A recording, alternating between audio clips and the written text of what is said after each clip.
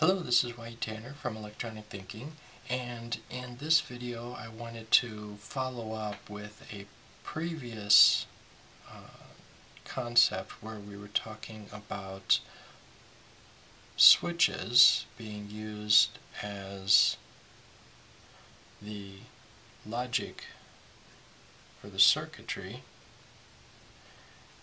And follow up, in that video I mentioned that we normally don't consider switches, for instance, like this when we're thinking in terms of logic gates. And the reason, let me just try to explain this, is that if you take a look at a circuit like this, and I showed you one similar to this before, in this circuit, really what we're doing here is the current is flowing through the two switches in order to supply our output being, is the LED lit or is it not lit?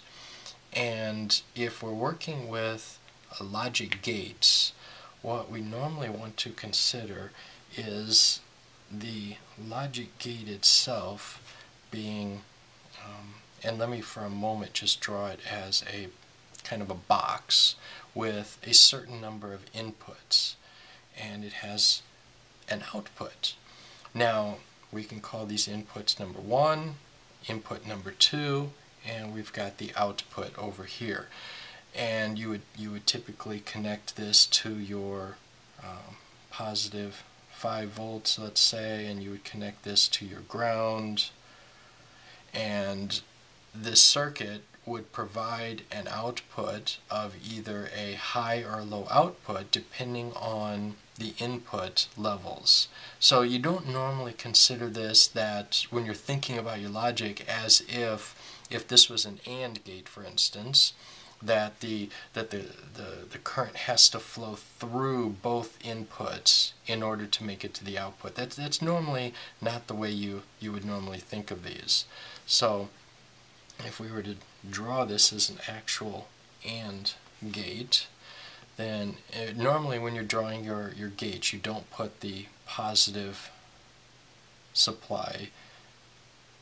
You just kind of draw it like this. It's drawn as a flat side here with a rounded front, and the output comes straight out here.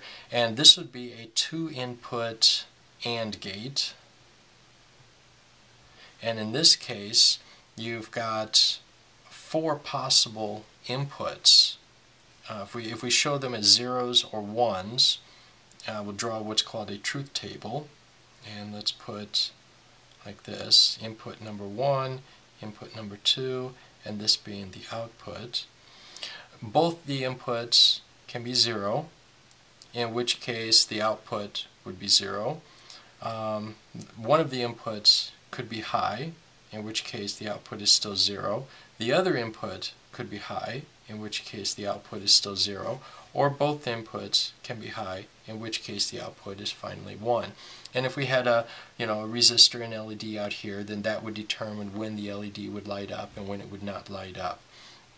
Now, the other thing to be aware of is that this being a 2-input AND gate, you can have multiple input AND gates. Let's say we could draw, and I'll draw this in a little bit bigger just to kind of keep it in scale.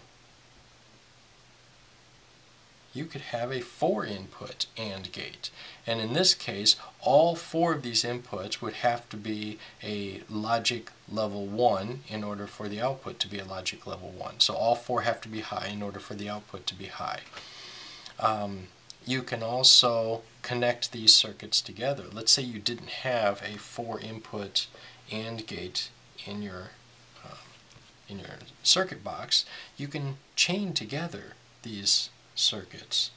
Let's draw them back a little bit small again. Get my lines a little bit straighter there. You can hook these together like this, so that you take a 2-input AND gate and another 2-input AND gate, and you take their outputs and you connect them to the input of another AND gate. Now, when these 2 inputs are both high, that gives you a high output here, and when these two inputs are both high, you have a high output here. Two high outputs gives you a high output here. So if any of these were, let's say we were to take a 1 and a 1, that gives us a 1 output here. But if we had a 1 and a 0, that's going to give us a 0 output here, and a 1 and a 0 is going to give us a 0. The only way to change this other 0 to a 1 would be to change this other input down here to a 1. That would change this one to a 1, and then it would change the output to a 1. So this is how you can chain your gates together to get more inputs.